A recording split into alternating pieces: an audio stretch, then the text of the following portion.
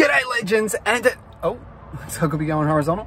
Today I'm going to be finishing off an actuator installation, and I'm going to show you exactly why they suck so much to install. All right, let's do it. So this is the side I'm working on, but there's this walkway right through the middle, so I need to set up some barricading. The barricade.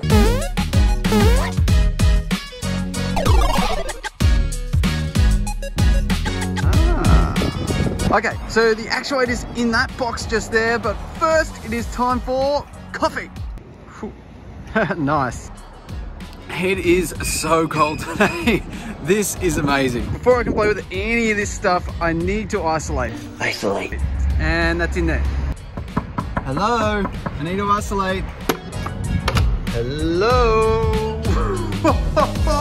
Check out this valve.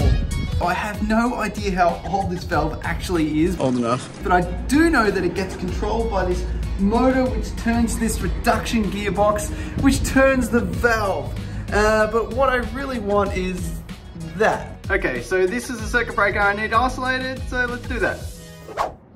Done. Now let's get into this bad boy. Ha! Just check for dead.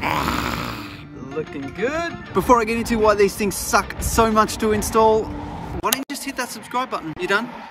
Okay, good. So you might have guessed it's this round configuration here to install. Plus, they give you these flat screws. I mean, call him 1973. Hello. They want their screws back. And then when you look at these drawings, I mean, if you're gonna make a flux capacitor, why don't you just make it easy to interpret? My case in point, this looks like the close and open circuit using a common negative.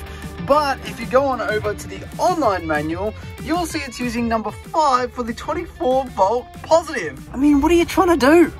Why? Look, I've been ragging on Road Talk, but honestly, they're a really good quality valve. Just, you know, maybe a little bit of improvement. So, need to change this wire over to here.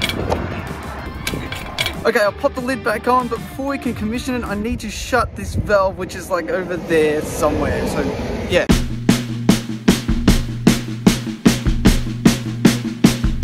On. Valve called to open. Relay is on. And nothing.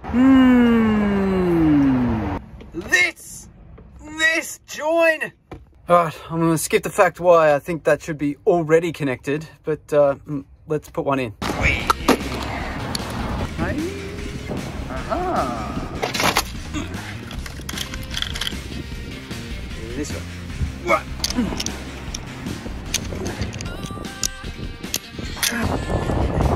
Alright, now our link's in, let's try this again.